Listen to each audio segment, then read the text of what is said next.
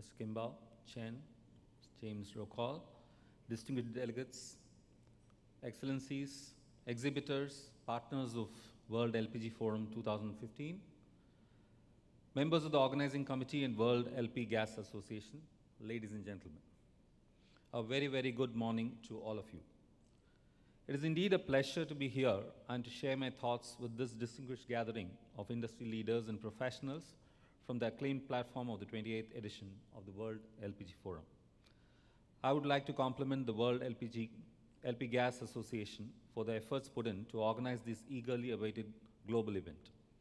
I'm confident that this year too, the forum will make significant contributions to the growth of the LPG industry, and that the takeaways from the discussions and deliberations here shall shape the way we do business in future.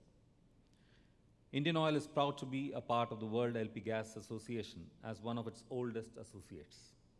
We have always advocated sharing of experience, expertise, technological advances, and pioneering breakthroughs for the benefit and betterment of the industry as a whole. This year's theme, Expanding Horizons, is a reflection of the dynamic and progressive mindset of WLPGA aimed at ensuring that LPG as a clean and green fuel reaches and touches every sphere of life the world over. The spread of LPG use is equally relevant to the developed as well as the developing countries. We are well aware that WLPGA seeks to further propagate the use of LPG in developing countries as a clean, environment-friendly, healthy, and affordable fuel. And we are happy to be able to participate and contribute in ensuring its wider applications across sectors. Now, before I share with you how India is propagating the use of LPG as an exceptional fuel, let me briefly sketch out the current status of the oil and gas industry in India. India is the fourth largest consumer of energy in the world today, and its need for energy supply continues to rise in line with the country's dynamic and economic growth and modernization. We consume 788 million tons of oil equivalent, including bioenergy. India's economy has grown at an average growth rate of approximately 7.44% per annum between 2005 and 15, touching a high of 10.3% in 10-11. With a big push in the country's reform process and monetary policies and a return to macroeconomic stability, it is expected to accelerate further to 7.5% in 2015 as per IMF projections. Of course, as per our expectations of the Prime Minister of India, we should be into a double-digit growth path very soon. Moving on to LPG marketing, India is the fourth largest consumer in LPG too. In fact, it's the third largest consumer of LPG in the domestic sector, with home delivery of 3.8 million LPG cylinders per day. That is 1.13 billion cylinders a year. There has been a steady growth in LPG demand over the years. For the past 5 years, the cumulative annual growth rate of LPG demand was 6.6%. At the moment, it's again a double-digit growth. India's demand for LPG in 14-15 was 17.6 million tons, with indigenous production by state and private players accounting for only 9.8 million tons. Imports accounted for almost 45% of the total LPG demand. Domestic LPG users in India consume a massive 91% of the LPG in India for cooking purposes. With an average domestic customer enrollment of 15 million per year in the past 3 years, the LPG customer population has touched 189 million as on date. The three major players in LPG marketing are state-owned enterprises, which together meet the entire demand of the household cooking gas market. Amongst them, Indian Oil leads with a share of nearly 50% in the domestic segment, currently accounting for 7.8 million tons per annum. As I had mentioned earlier, a unique feature of the Indian LPG market is home delivery of cylinders. Indian Oil alone delivers Indane is our brand name, to the doorsteps of over 92 million households across the country, covering about 3,300 markets under the supervision of 46 Indane area offices. Its 91 bottling plants together roll out 1.8 million cylinders a day. And we are backed up by 10 refineries, as mentioned by James, a dedicated network of over 8,300 distributors, and pipelines connecting high consumption centers. Looking back into the past, the phenomenal success of LPG as a cooking gas was hard to imagine when it was launched in India way back in 1955 at Mumbai by a multinational company. It wasn't until Indian Oil Corporation took charge that it actually became a thriving business. The first LPG connection under brand name Indane was released on 22nd October 1965 at Kolkata, almost exactly 50 years ago. In the initial stages, immediately after launch, LPG as a cooking gas did not find ready acceptance. The concept was alien, and customers were apprehensive of keeping a gas cylinder in their kitchen, somehow perceiving it as unsafe and a potential hazard. Between 1965 and 1970, Indane barely achieved 235,000 connections. Market studies and feedback indicated an innate resistance. To counter this negative perception, Indian Oil launched a massive education and awareness campaign on the safe use of LPG as a cooking fuel. With a combination of above-the-line advertising, media interventions, and educational programs, the campaign helped change the attitude of customers. It is one of Indian Oil's first marketing successes and helped grow the user base to nearly 15 million between 1965 and 1997. The economic boom of the 90s generated a truly massive demand for LPG. To meet this demand, Indian Oil released another 15.2 million additional Indian LPG connections between 1997 and 2001, pushing the total number past the 30 million. Simultaneously, the company doubled its bottling capacity from 1.45 million tons per annum to over 3 million tons per annum. In a way, even though LPG had a slow start, it picked up great momentum soon, bringing about a kitchen revolution in urban India, spreading warmth and cheer to millions of households. It led to a substantial improvement in the health of women by replacing smoky and unhealthy chulas, which are earthen ovens that use firewood, coal, and biomass. Over the years, dearth of traditional fuels made people in cities and towns adopt LPG as a cooking fuel. It is today recognized as an ideal fuel for modern kitchens, synonymous with safety, reliability, and convenience. Of course, our challenge is to make this shift possible in rural India, which still accommodates 70% of our total population. Today, packed LPG in 4-cylinder sizes accounts for almost 98% of Indian sales. Of these, 5 kg and 14.2 kg cylinders for domestic use are subsidized and comprise 90.9%, while 19 kg and 47.5 kg cylinders for industrial and commercial consumption make up the balance. Of course, there are other players as well, with smaller versions of cylinders as well as larger version of industrial use cylinders. Put together, this makes it about 570 million packed cylinders handled by our supply, logistics, and distribution network every year. Our LPG is also supplied in bulk to large volume consumers in the manufacturing and engineering sectors. Indian Oil operates 350 auto LPG dispensing stations covering over 190 cities across India. In some of the states, it has been mandated that auto LPG should be the fuel for commercial vehicles, especially in cities like Bangalore and Chennai and Kolkata, where the three-wheelers, which are quite popular amongst foreigners as tourist attractions, but it's basically the most probably preferred commercial vehicle operation. It is mandated that these vehicles operate on LPG. So we say LPG as an auto fuel. In India, three-wheelers are called as autos. So it is typically, it has become an auto rickshaw fuel. Its price maintained, the price of auto LPG gas is maintained around 35 to 40% lower than gasoline, and low filling time are reasons enough for consumers to convert their vehicles to auto gas. As I mentioned earlier, Indian Oil will complete 50 years of LPG marketing in India on October 22nd this year, with brand Indane growing more robust and popular by the day.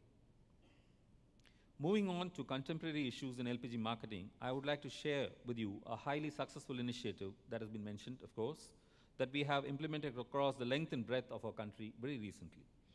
You may be aware that the Indian government has been subsidizing domestic use of LPG in an effort to encourage more and more households to use it as a cooking gas. In other words, LPG is sold below the cost to make it affordable.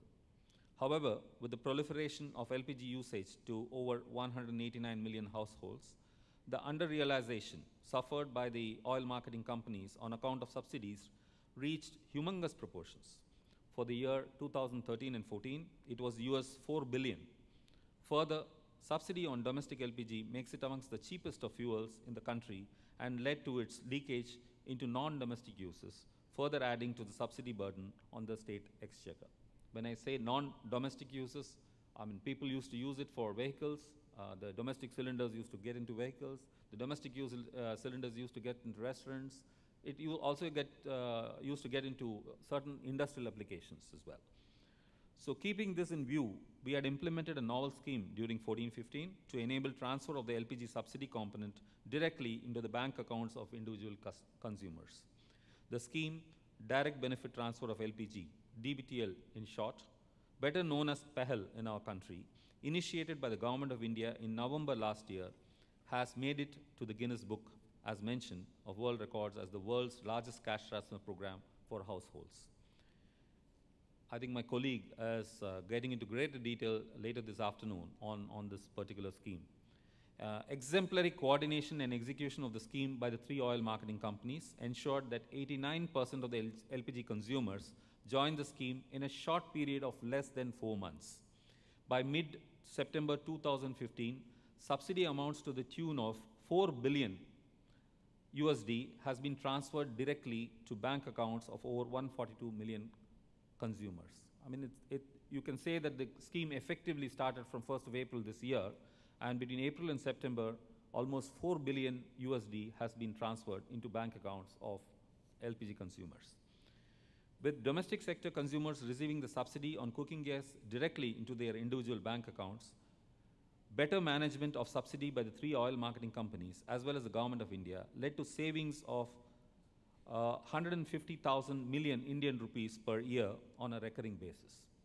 Besides rationalizing and streamlining the subsidy mechanism, DBTL has ushered in many other benefits that will keep the system clean, lean, and efficient. It has eliminated up to 4.4 million ghost connections.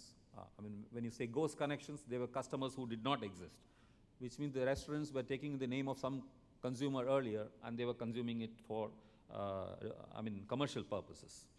And with them, most of the supply chain and delivery distortions, as well as unauthorized diversion of subsidized LPG to non-subsidized, non-domestic use.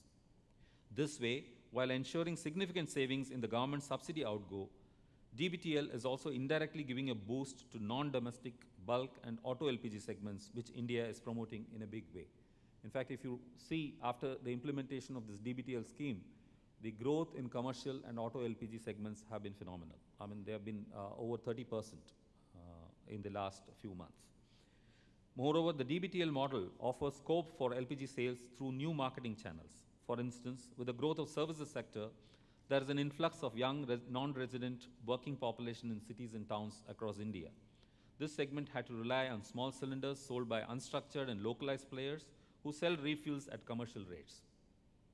Indian Oil tapped this opportunity and made available 5 kg free trade LPG cylinders in 115 cities, enrolled about 16,000 new customers, and sold nearly 30,000 refills during the year 14-15 alone.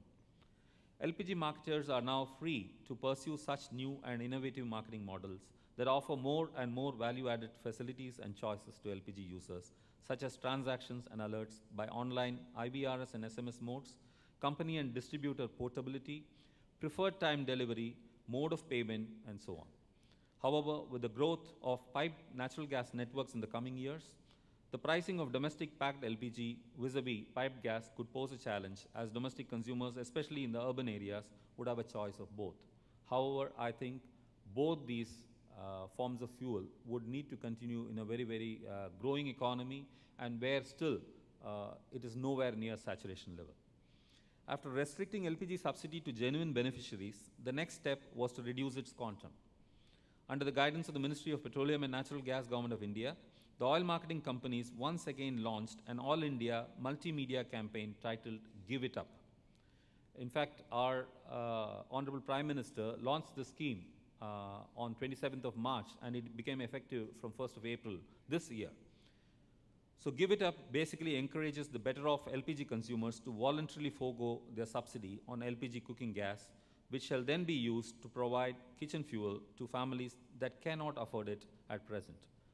Meaning thereby there is a linkage between the subsidy given up by an affluent LPG consumer and a customer receiving subsidized LPG because of the giving it up by the affluent customer. There's a linkage which we are trying to establish. A BPL customer gets what has been offered by the affluent customer. Surprisingly, it is not really the affluent customers who are actually giving up. The customers who are actually giving up are the middle class type of consumers who are actually moved by this process that their contribution can be used directly by a beneficiary who belongs to the weaker sections. In response to this campaign launched in April 2015, as of today, more than 3.2 million people have already given up their subsidy, and almost 35 to 40,000 households are signing up for this national cause on a daily basis. This has led to savings of 720 million Indian rupees so far, which instead of going into the government coffers, is being utilized to provide subsidized LPG to families below the poverty line.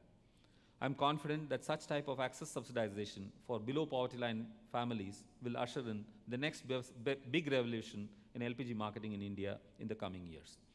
Let me further elaborate on this. The theme of the current edition of WLPGA is expanding horizons.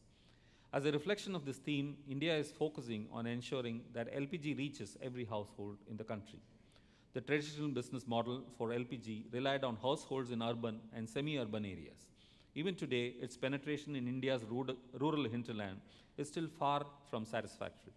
With about 72% of India's population living in villages and about 68% villages having a population of less than 2,000, this is both a challenge and an opportunity. The fact that traditional and environment-unfriendly fuels account for almost 23% of the 688 million tons oil equivalent energy consumption of India, even today, offers immense scope for expansion of LPG marketing, especially in rural markets. In India, the consumption of subsidized LPG is a strong function of income, especially in rural areas. With biomass available as a cheaper alternative, LPG use in villages is restricted mainly to middle and high-income households in the rural areas. Use of LPG in low-income households poses two hurdles: its accessibility and its affordability. The lack of economies of scale in catering to rural domestic consumers was one of the main factors hindering ready access to LPG.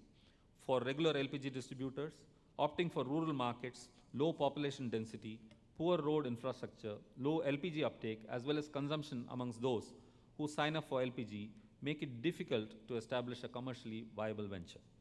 When it comes to affordability, the combination of high startup costs and a large cash outlay for each refill again poses a barrier to the uptake and regular use of LPG by low-income households.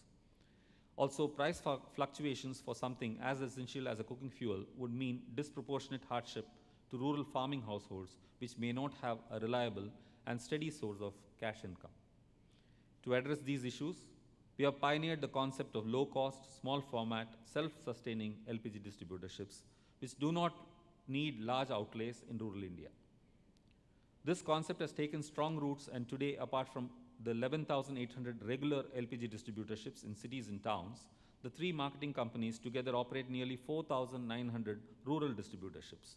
Rural LPG distributorships is a shining success story in India, with nearly 12 lakh rural households, or 1.2 million rural households, converted to LPG in the last 3 years.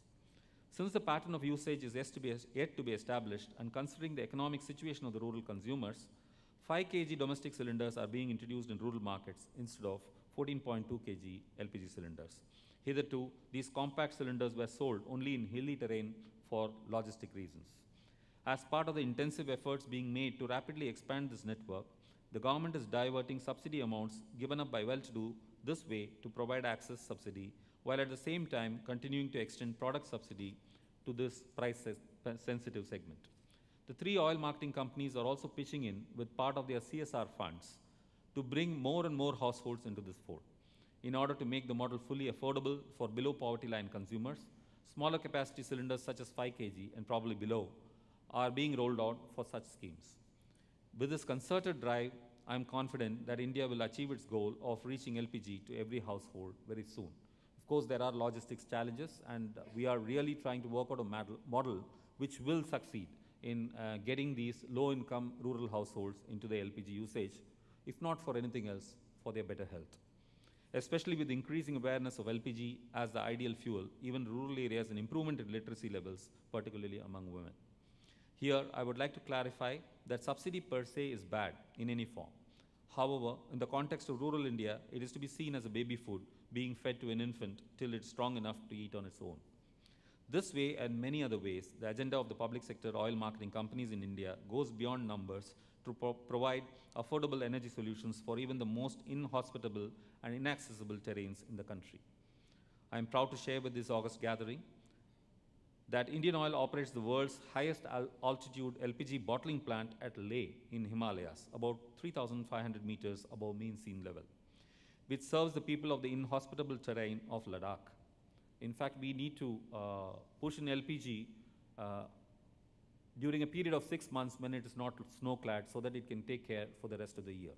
In fact, the LPG consumption is more during the winter season, and it's a real logistics challenge to position the product in bulk and then continue the refilling operations during the snow-clad months. The plant there in Leh still rolls out about 2,000 cylinders every day. Over the years, the demand for LPG has crossed over from domestic sector to commercial and industrial LPG segments. As a multi-purpose energy source, LPG has also proved its utility as an automobile fuel, in refrigeration, welding works, and even in the fuel for Olympic torch. This versatility of LPG is perhaps its biggest asset, one that all of us should capitalize upon. In this context, you'll be happy to know that Indian Oil's R&D team had recently developed a breakthrough nanotechnology to introduce Indane NanoCut, a high-therm cutting gas for industrial applications in metal cutting segment. The product combines the safety of LPG with high temperatures of oxyacetylene, making it a viable alternative and probably an environmental friendly alternative. Initially launched in select markets, this product is garnering excellent reviews, and we are planning to roll it out on a pan-India basis through our resellers and channel partners. In fact, my colleague from the R&D yesterday in the technical session had made a presentation, and which is received with interest by all the participants. Besides having our own R&D center for the product development, we also have a state-of-the-art LPG equipment research center on an industry basis.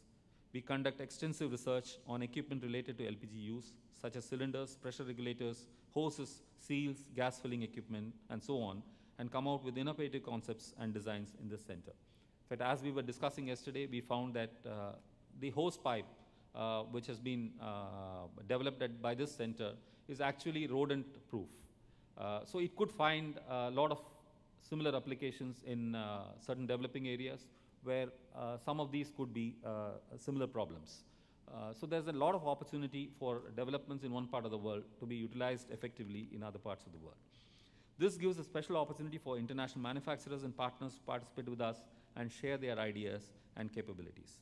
Coming back to this forum, there is no doubt that all of us in the LPG business need to work towards a more pervasive presence of this product across segments with the economy. And I would like to once again submit that the Indian model of providing both accessibility and affordability to LPG use is a good model for developing countries.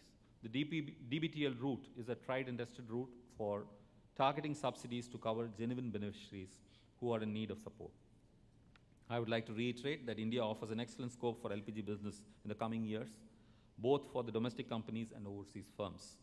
As per current projections, the demand for LPG is set to rise from the current around 18 million tons to 30 million tons per annum in the next 7 years at a cumulative growth rate of nearly 7%. Despite the projected increase in domestic production from 11.3 to 14.3 million tons in the next 5 years, imports are set to cross the 50% mark.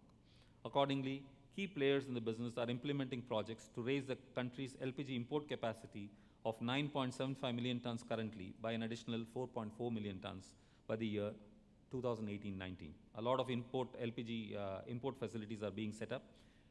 The capacity to handle ships are getting expanded. There are more berths getting constructed in some of the ports to reduce the time and so on. Moreover, with clean system in place and with a hygienic growth being planned for the future, the next phase of growth will be both sustainable and rewarding. All of us are bound by a special commitment to propagate the use of LPG as an exceptional fuel and ensure that its benefits are safe, reliable, and convenient fuel, reach more and more people and places across the world. It's all the more needed as LPG has to also compete with fuels such as LNG. We shall ensure its availability and price competitiveness in future. While safe use of LPG is propagated and practiced, it's the responsibility of our industry to further dwell on the subject to make bulk LPG transportation much more safer, accident-free, and reliable. In fact, this is one of the ills plaguing our industry in India, because the number of accidents on the road have increased substantially, thanks to the congestion in almost all the roads, and of course, some of the reckless driving practices being practiced. All of us have the knack of developing technologies and marketing them.